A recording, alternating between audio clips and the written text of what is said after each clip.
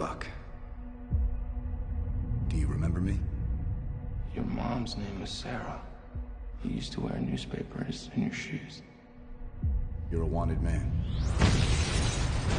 I don't do that anymore. Well, the people who think you did are coming right now.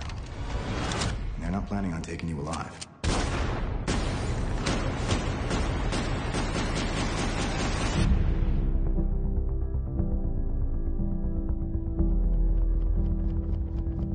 Captain, while a great many people see you as a hero, there are some who'd prefer the word vigilante.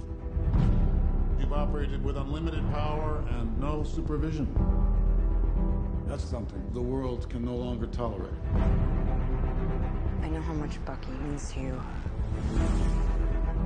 Stay out of this one. Please. You'll only make this worse. You saying you'll arrest me? There will be consequences. Captain, you seem a little defensive. Well, it's been a long day. If we can't accept limitations, we're no better than bad guys. That's not the way I see it. Sometimes I want to punch you in your perfect teeth.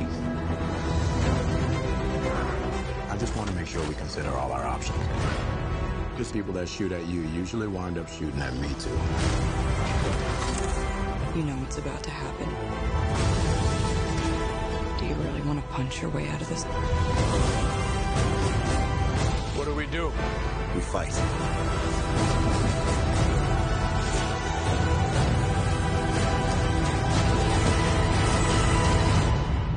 Sorry, Tony. You know I wouldn't do this if I had any other choice. But he's my friend. So was I.